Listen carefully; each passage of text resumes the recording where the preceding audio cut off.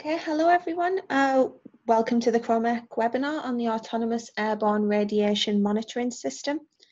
Thank you to all of you for taking the time out to participate in this webinar. And it's great to see that so many people had signed up, and it's great to see so many of you here watching today. So just a little bit about how this is all going to run. The webinar will take the form of a presentation where I'll outline the AARM system and the different options for its use. Throughout the presentation, you'll be able to ask questions via the Q&A feature. This is just the normal Q&A feature on Zoom. I think it's located at the top of your screen. At the end of the webinar, I'll go through as many of these questions as I possibly can. Any answers that I don't manage, any questions that I don't manage to answer, I'll get the answers back to you offline to make sure that all those questions are answered. And just as a note, the webinar is recording, so this will be sent out to everyone after the webinar has finished.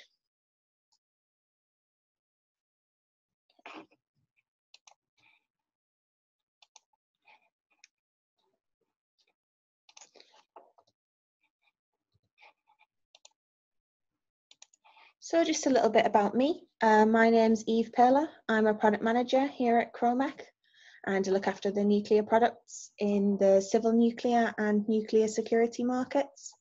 I work very closely with customers to understand their application and their requirements, and to kind of understand the market need a little bit further. So just a little bit about what this webinar is going to include and what sort of content we're going to go over. Just a little bit about CHROMEC, who we are as a company, what the AARM system is and what it's all about, with the benefits of the aerial and unmanned mapping, the different system layout and how the architecture all works within the AARM system, the different user applications that we can go through and how the AARM system has been used and how it can be used. And we can go through all the different detector options, software options, communications options, and data hosting options, and how the AARM system can be tailored to meet needs. And then, as I mentioned, we're going to go through the Q&A at the end. I'm going to answer as many questions as I can during that time. Any questions that I don't answer, again, we'll get back to you on the answers with those. So just a little bit about CHROMEC and who we are. CHROMEC provides radiation detection solutions globally in 3 markets. This includes nuclear detection, medical imaging, and security screening. CHROMEC's a UK-US company. We're headquartered in the northeast of England, but we have extensive manufacturing sites in both the UK and the US, and we sell our products globally.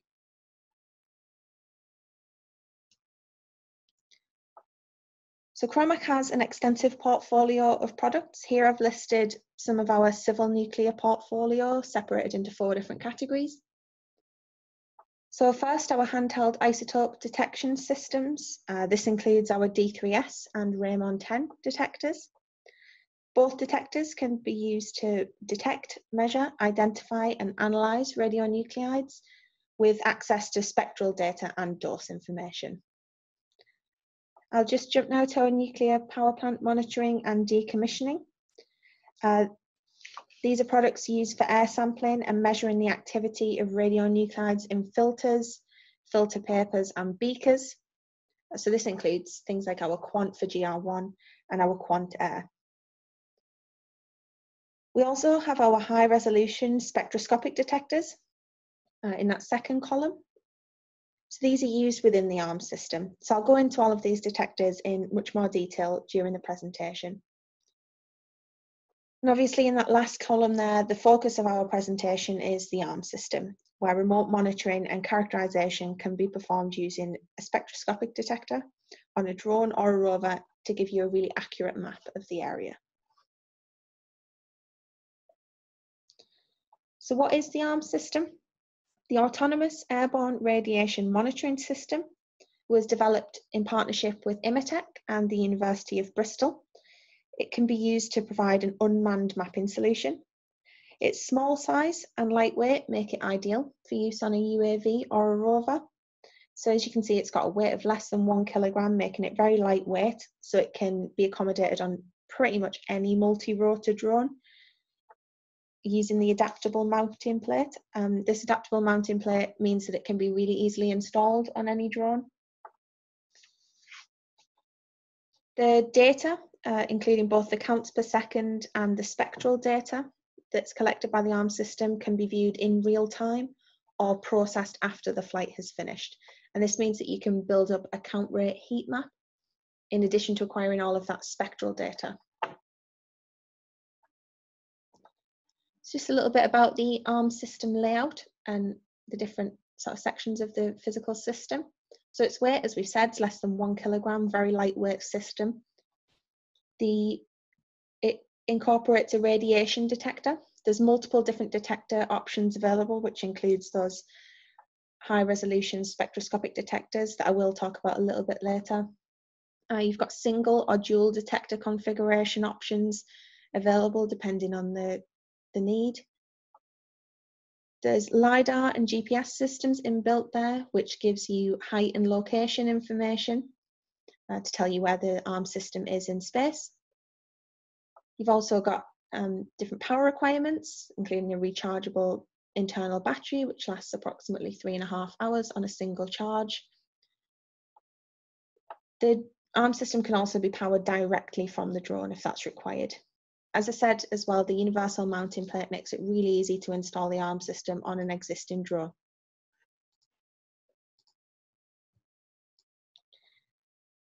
Okay, this system layout. So on this slide, we have a block diagram to give you a little bit more information on how data is stored onto and how it's transferred from the AARM unit.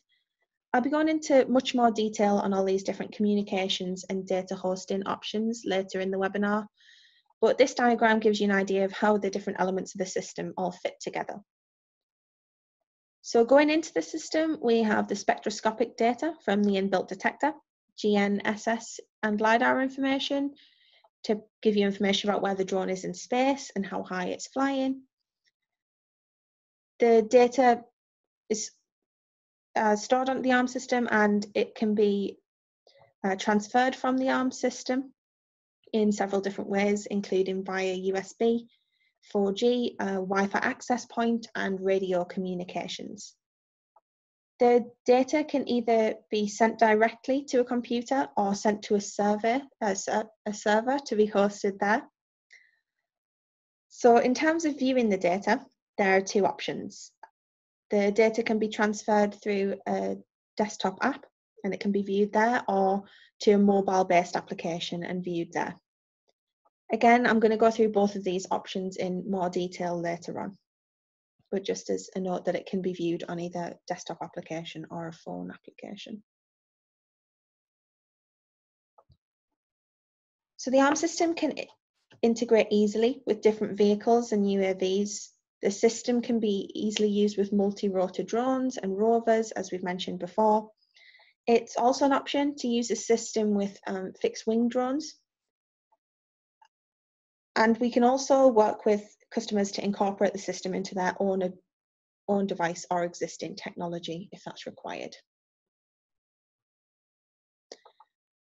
So what are the benefits of unmanned mapping? Unmanned mapping offers a lot of different benefits. One of the key ones is its repeatability. So a drone, for example, can be pre-programmed to fly the exact same path.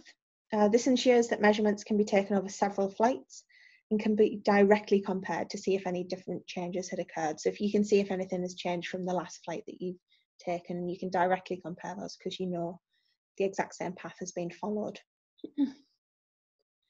It incorporates the sensitive and accurate detector technology proven in the field, already used in civil applications, so that you can ensure that that heat map that you're seeing is really accurate and that spectral data that you're getting can be relied upon. Another benefit is that it reduces the amount of radiation shielded by an operator because someone doesn't have to physically be with that unit. So the water in a person's body isn't shielding any of the radiation. And probably the most important benefit is the fact that it reduces the risk to the operator. So an operator doesn't have to be right next to the detector as it's detecting all of the radiation. They can be at a safe location and they're not being exposed to that high levels of dose. So this gives you the ability to map areas that have really high dose rates and where a human wouldn't be able to go to that area because it would just be too unsafe. So over the next 3 slides, I'm going to introduce 3 case studies where the AARM system has already been used to offer great benefits to the customer. So, of course, we're all aware of the terrible nuclear disaster at Chernobyl in 1986. So the worst contaminated area in the disaster was the Red Forest, comprising a 10 square kilometre area around the nuclear plant, making it the most radiologically contaminated area on the planet. Mapping of this region has so far been completely impossible due to the life-threatening dose experienced in the region, so there was no way any human could ever go into the Red Forest without getting very, very ill. Maps of the wider exclusion zone have been conducted, however they offer poor resolution and haven't adequately give you a clear image of the most affected areas. Using an AARM system, it was possible to build up the most comprehensive map ever produced of the region. The pilot's safety wasn't compromised in any way. They were able to stand at a safe location and fly the drone over an area to build an aerial map without actually exposing themselves to those very, very high levels of radiation. So you can see here, the heat map shown here illustrates the levels of radiation in counts per second, but every point recorded on this map also has associated spectral data, which can be viewed.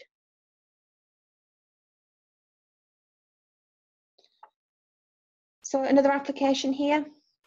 In 2011, the world was again confronted with a nuclear disaster at Fukushima in Japan. This video illustrates how the AARM system technology can be used in conjunction with 3D imaging to build up a picture of the contaminated site.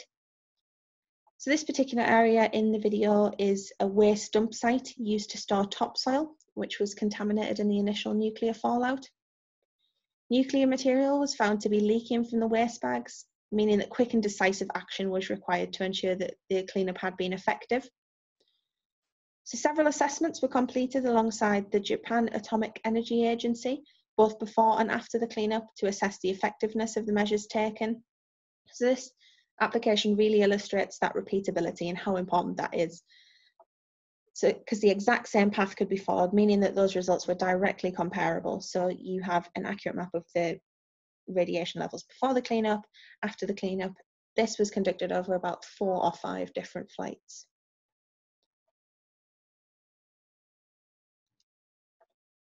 So another application is in the mining sector, where the AARM system has been used effectively for both prospecting and environmental surveying. So an example here is in Arizona, where an AARM system was used to track the area in which copper could be found, as trace amounts of uranium were present in the copper. So you can see here from that image, you can see the level, you can see that the level of radiation has increased, and you can see where that copper is in the ground. A further example is in Cornwall, whereby an environmental survey could take place to assess the radiation being emitted by discarded rocks in a tin mine to ensure that radiation levels are below the regulatory requirement. So you can see here again, you can clearly see where those discarded rocks are and the levels of radiation that they're emitting. You'll be able to get all of this information in counts per second and get that spectral data associated with it as well. So overall, radiometric surveying can be used to find gold, copper, cobalt, phosphates, coal, oil shales, rare earth elements, uranium, thorium, and potassium salts. So in addition to those specific case studies that I've mentioned, where the AARM system was used really effectively, the AARM system can also be used to perform rapid emergency response monitoring of radiation events, for routine monitoring of nuclear installations throughout the life cycle, for monitoring radiation in the oil and gas industry, for environmental monitoring of radiation hazards, for searching for rare earth elements, and defence and homeland security operations.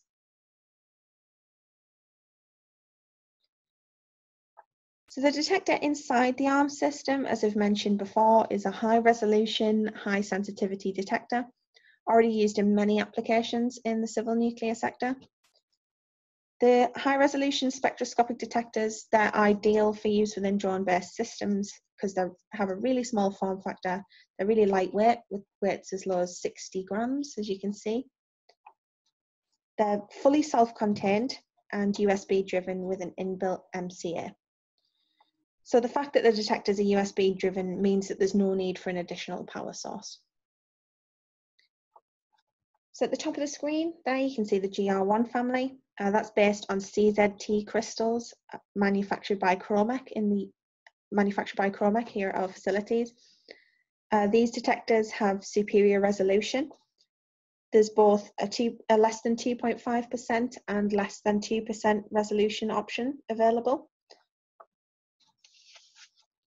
So this gives the ability to transfer high resolution radiation spectra, which can be relied upon to identify and analyse complex mixtures of isotopes. These detectors have a light weight of 60 grams and a very small size, making them ideal for use in aerial mapping. They don't take up much space, they're really lightweight to be lifted by the drone.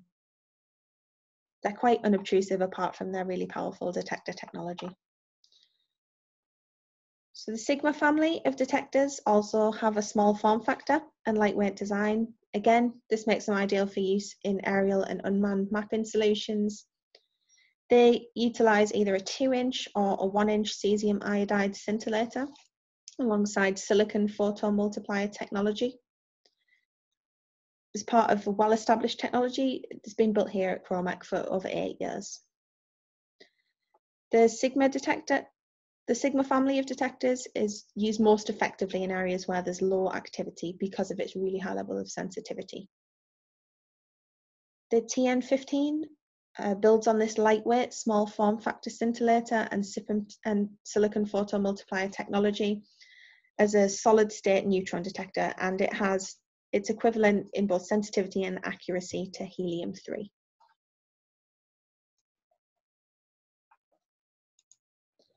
So just a little bit, I did mention before about the two ways that the data can be viewed. So it can be viewed on a mobile phone application, as seen here. There are apps available for iOS and can be used to map the data in real time to show the location of higher levels of radiation. The counts per second and the spectral data can be viewed directly on the app. So you can see here that you're getting that heat map showing that slightly higher level of radiation, and you're also getting that spectral data, which you can view really easily there. The data can be extracted in CSV or JSON file formats, meaning that it's really easy to integrate this into existing systems. This includes ArcGIS. So the second option that you have here when viewing the data is a desktop-based software. This is used and can be built into existing situational awareness platforms. The data is recorded at 1 Hz and all LiDAR and positional information is transferred. So again, you're going to be able to extract those CSV and JSON file formats for integration into your existing systems, including ArcGIS. So the AARM system can be used with different communications and data hosting options. So that all security and logistical customer requirements are met. So this is a little bit about what I was talking about in that block diagram where I went through those different options. I'm just going to elaborate a little bit further here.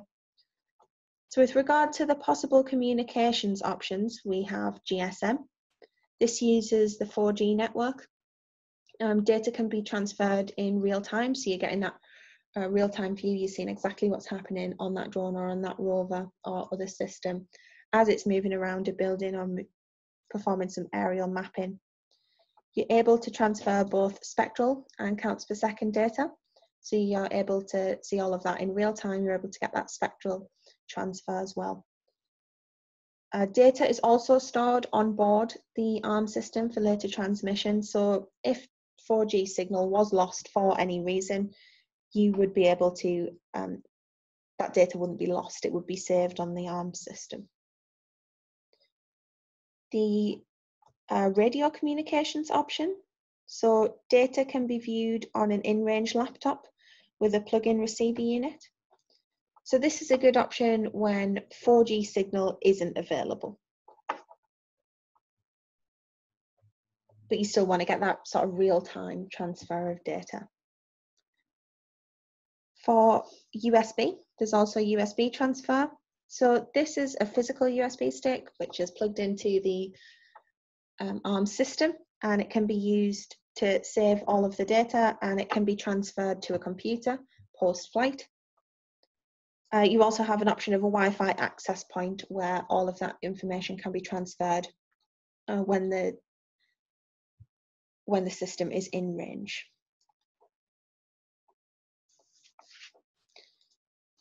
So in terms of the data hosting, we have the option for data to be hosted on a secure Amazon Web Services server in any country that has an AWS server.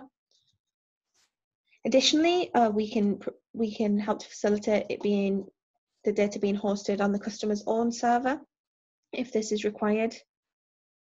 Finally, the USB option gives you the ability to transfer that data directly without actually having the need for data hosting. So you do have the option to use that server if it's required, or to have the data directly transferred from the unit to a computer without that server requirement. So just a little bit about the RAD rover system. I know that I've mentioned this a little bit before. This has the same benefits as the drone-based systems, but in that it can build up really comprehensive radiation maps. The main difference between the two is the use of a RIAS system and the use of SLAM LiDAR. However, the same functionality as an ARM system on a drone is possible with an ARM system on a rover. Obviously, this is ideal for in locations when you can't actually use a drone, for example, in a building. So I'm just going to show a little video here to kind of talk through all of the different options that are available. It kind of shows that technology that we've talked about already, and all of the different ways that the technology can be used. So we have those different options that we've discussed. The more standard multi-rotor drone with an ARM system which can fly around an area, the fixed wing drones which can be used, and the rovers. So this is just an example of different technology being used in conjunction. So you can see here that a fixed wing drone is being used to fly around the Red Forest in Ukraine. You can see you're getting a really comprehensive map there with really tight lines and being able to adequately map 100% of the region. It's being able to take off and land in safe areas with low radiation. The pilot is being able to pilot that drone from a safe location. They're not actually having to go into the Red Forest. Again, you see in the way that different types of detector of the ARM system can be used. And you're getting that really comprehensive map with that counts per second and spectral data associated with it.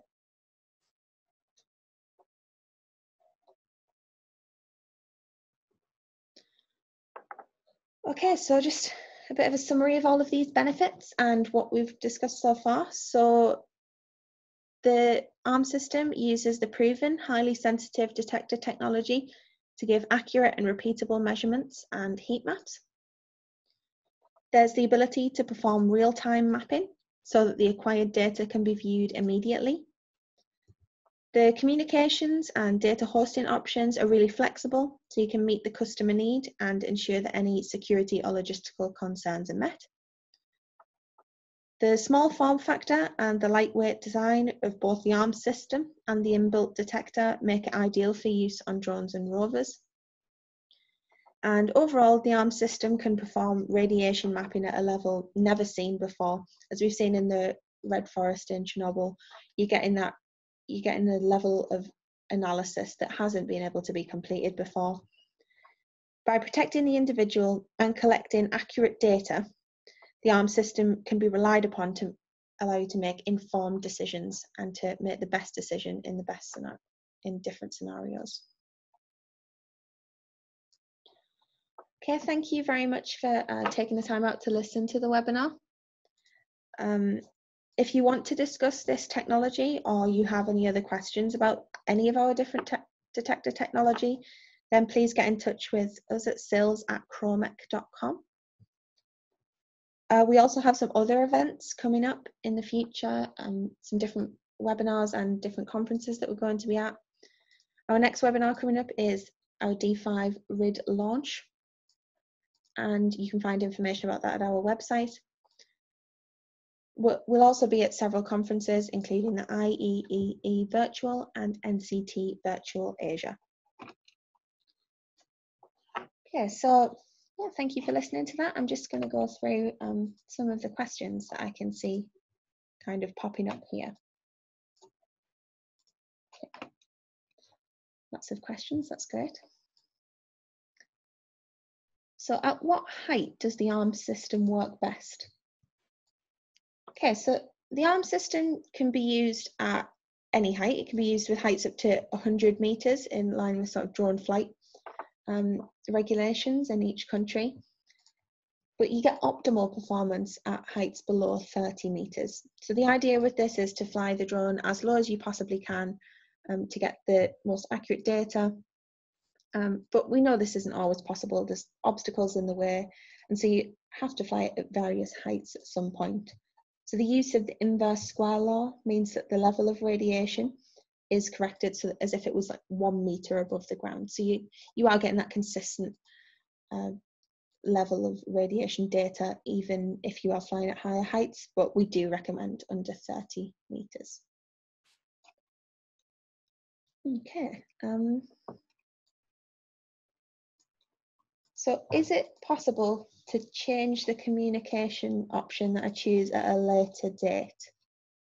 So yes, this is entirely possible. So if you, for example, if you choose to have just the USB transfer at first, and that's the option that you go for, it is very easy to upgrade this to 4G communications at a later date.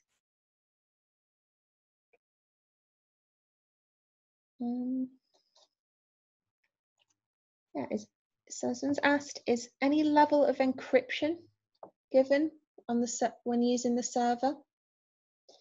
Yes, the server uses encryption key management, and this is offered. Obviously, we're using the Amazon Web Services servers as well. This includes, so the encryption key management that we offer, that includes AES 256 encryption, which is used to secure each session, and RSA 4096, which is RSA 4096 based encryption keys, which are changed every 3 months.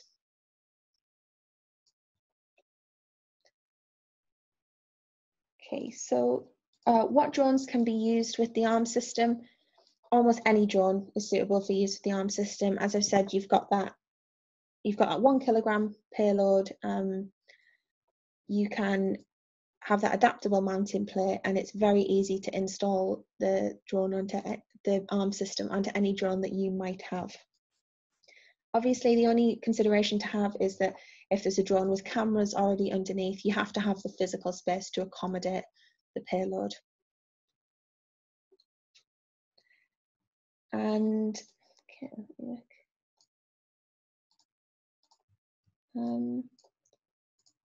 So what distances does the radio mode of communication work? So it works at distances up to 15 kilometers. So as long as the receiver unit is within this range, you'd be fine to use the radio communications. And I think we have time maybe for one more. So yeah, any other questions I will get back to you on. So how do I ensure that I'm getting full coverage of an area? So yeah, it's this AARM system can give you 100% coverage. We do recommend that the line spacing that you program the flights to take is the same as the height that you're flying the drone at, and this should ensure full coverage of a site. Okay, that's all I have time for at the moment, but as I said, I will get back to you with any other questions that we haven't managed to answer in this time. I do see that there's quite a lot of questions. We will make sure we get back to you on all of those.